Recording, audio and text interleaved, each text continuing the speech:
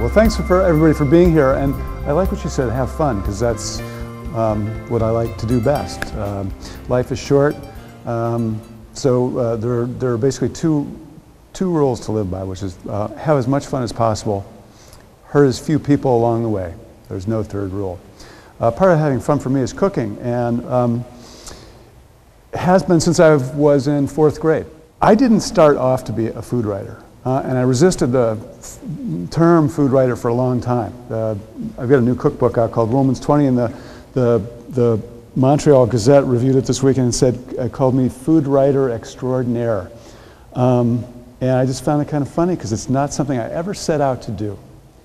I set out to be a journalist. I set out to be a writer. I wanted to write stories, nonfiction stories and fictional stories. I wanted to be a writer in sort of the old school way. And I went to Duke University. I got a job out of Duke at the New York Times as a copy boy. Learned how to report a story, how to write a story, got some stories published. Newspaper writing was not for me. I wanted to write books. I was about books. I liked to read books. I was about books. That's what I wanted to write. And while I was at Northern Ohio Live magazine, I'd created a column for myself of cooking with chefs around town. I knew I liked to cook myself, and I followed recipes, and I read books and read magazines. But I knew chefs knew something that I didn't know, and I wanted to know what they knew, because they didn't use recipes, they just cooked. So what do you need to know in order to cook? So I interviewed these chefs and I cooked with them, and they all had gone, it seemed, to one place, the Culinary Institute of America. And it's in the Hudson Valley, beautiful Hudson Valley, about 7 miles north of New York. And so I thought, hey Donna, why don't I talk my way into the Culinary Institute of America, dress up like a student, and watch, be a fly on the wall, do the work beside the students, and write a book about what it means to be a chef. Now, our country was suddenly, they had this new network called the Food Network. It had just come out. People were starting to become more and more interested in chefs and cooking. And I thought this would be a nifty idea. Plus, I'd have the added benefit of learning some nice tricks in the kitchen. And so I did. I finally talked my way into the CIA.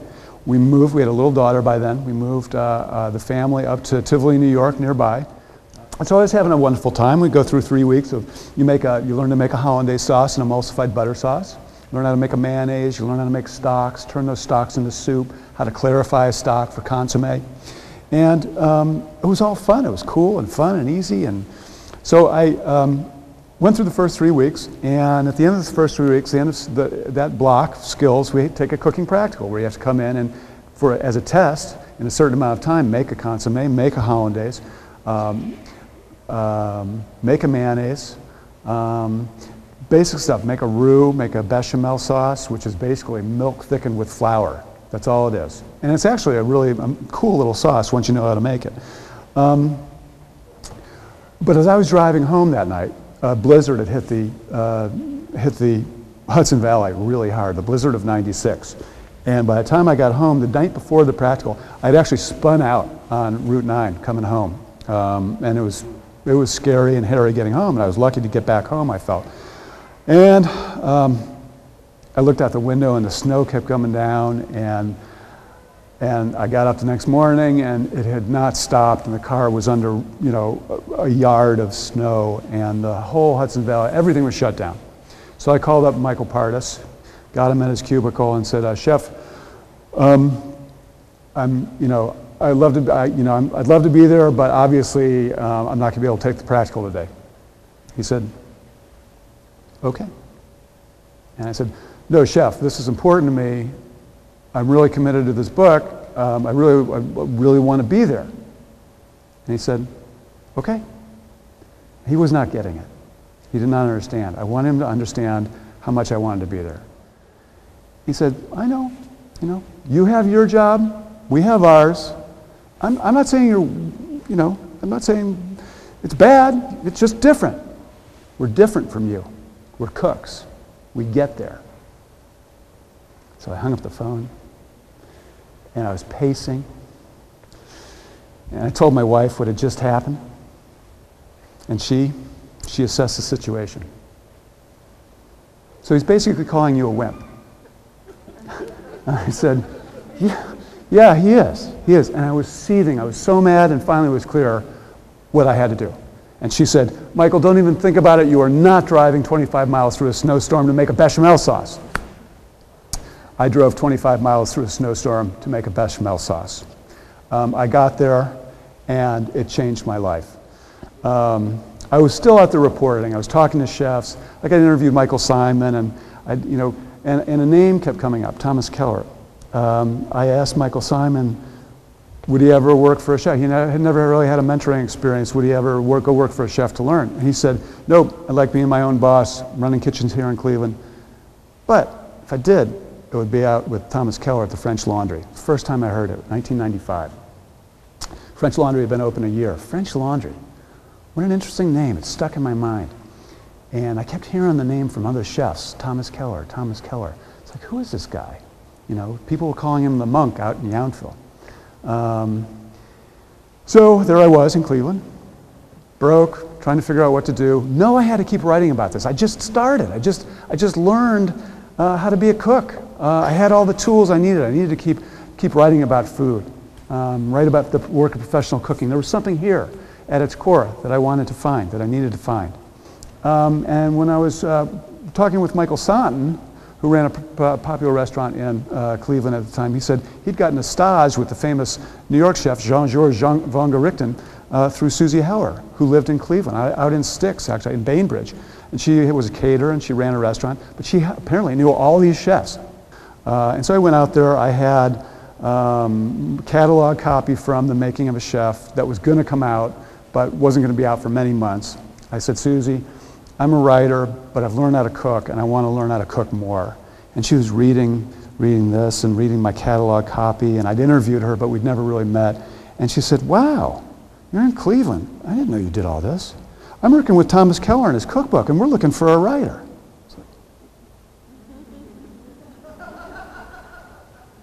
It's like, you know, when they go into warp speed and Star Wars, everything just sort of changes, and I just sort of drilled my eyes onto her face.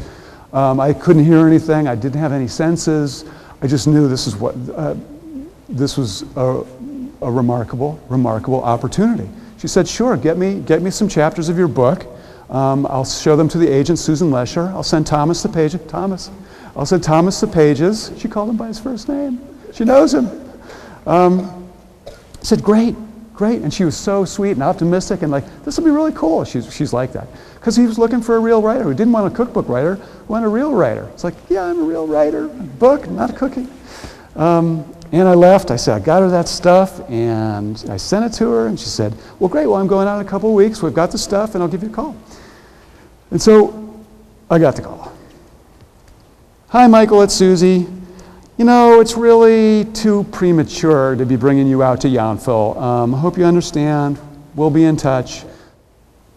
And I woke up the next day and was at my desk and trying to come up with a bread article for the PD and maybe make 25 or maybe 50 bucks. And the phone rang and I picked it up. Hi, Michael, it's Susie.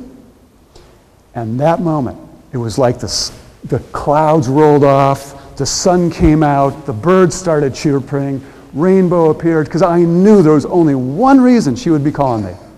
They talked it over, they wanted me out of the French Laundry. She said she was going to have Charlie drop off a ticket to me, and I'd be flying out to the French Laundry to have dinner the very next day. I'd gone from nearly bashing my head on a rock, poor,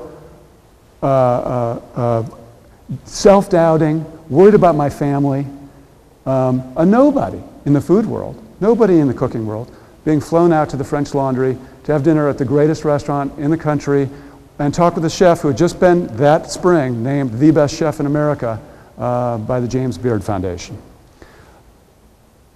All because I lived in Cleveland. It only happened because I lived in Cleveland. And it only happened because I said, I'm serious about this. I'm going to go learn to cook for real, and I'm going to go find somebody to help me. And I went out, and Susie helped me.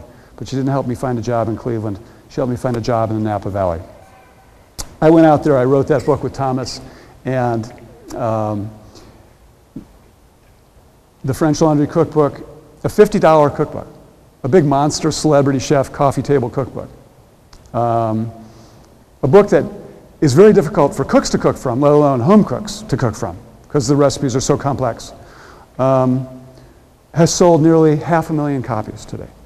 It is on the list of most chefs' best cookbooks, and it did revolutionize the cooking industry and allowed Thomas to cast his knowledge well beyond Napa.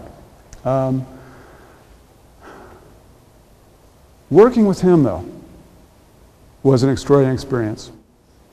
He was Thomas Keller, and he became the great chef that he was because he was so aware. He, more than anybody, taught me to see in the kitchen. When he was a chef, young chef, 27 years old, cooking at La Rive, not far from Tivoli, where I was, where I learned to cook, in the Hudson Valley by himself, 27-year-old cook, did everything from appetizers to desserts, built himself a smokehouse in back. He figured, well, if I'm going to cook rabbit, I should know how to break down a rabbit. I should know how to skin, gut, and prepare a rabbit. That's what a chef does. That's what a chef should know. And he realized then how important it was to respect life. And if he was going to cook, that rabbit was going to give his life for him. He was going to be the best rabbit cook ever. He was going to make that the best rabbit possible. He realized what a crime it is, and how we all know, how all cooks know we've done it. We've forgotten about something in the oven. We've burned it. There's nothing. We can't sell it. You've got to throw it away and fire another one. It's very easy to do that when it's coming out of a cryovac package. But when you've killed a rabbit, you're going to make sure you use that rabbit really well. You're going to bring your whole life to glorify that rabbit. And then he did one more thing beyond just recognizing this fact. He translated this recognition, this knowledge, into everything else that he did. So he realized that even burning the croutons was a waste. Now, it wasn't, of course, the waste of the life of the wheat, but it was a waste of the life of the farmer who grew the wheat, and of the baker who baked the bread, and the cook who cut the croutons for him to roast. It was important not to waste anything. And that is what Thomas taught me, and it's why I don't think I need to apologize when I say I write about food and cooking, because it's not about pleasing ourselves or sating ourselves, or it's not a luxury. It's fundamental to our humanity, because that's where it all began for me. Thank you.